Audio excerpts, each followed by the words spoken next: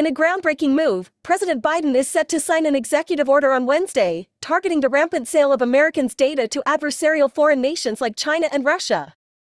This unprecedented action seeks to curtail the pervasive practice of third-party companies peddling personal information for profit.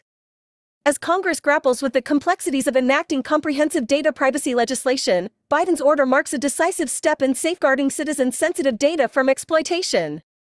The Department of Justice will spearhead the initiative, proposing stringent rules to inhibit bulk data transfers to countries deemed hostile.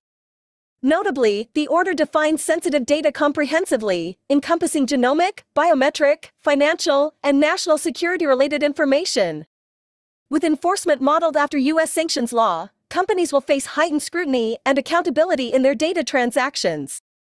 Despite the proactive measure, challenges loom large, as evasion tactics and loopholes threaten effective implementation. Nonetheless, this move underscores long-standing concerns over the potential exploitation of American data by foreign adversaries for espionage and cyber warfare. The Department of Justice's forthcoming draft rule signals the beginning of a critical public discourse, offering citizens a platform to voice their concerns and shape the future of data protection.